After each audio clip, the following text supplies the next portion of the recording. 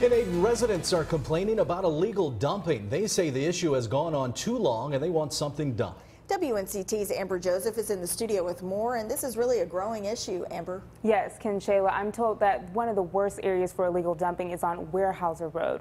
Residents showed me the trash along this road, and at times it can be so much they have to clean it up themselves. There's a recycle center on this road, and the workers also see the illegal dumping, causing frustration for many residents. It is getting unsightly, it's unsanitary, it's getting dangerous when you're driving down the road and bags are flying out.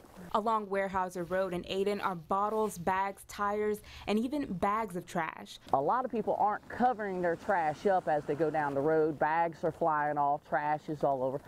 I have many rental units up and down this road, and every day I'm picking up trash. Home and property owner Doug Dietrich is frustrated, and many other residents along this road want something to be done. We used to have police presence where they would patrol the road and write tickets for people who were allowing trash or dumping trash out here. We have not seen that in several years now.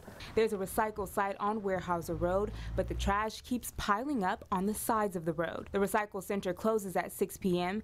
and instead of coming back the next day to drop off trash, we close the gate.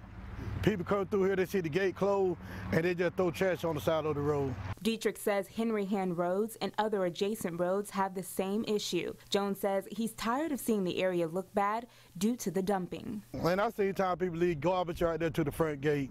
But he's hoping this will soon change. Right now, we got a sheriff. He's going to be patrolling the site, and he's going to be checking the mail and find out who's doing it.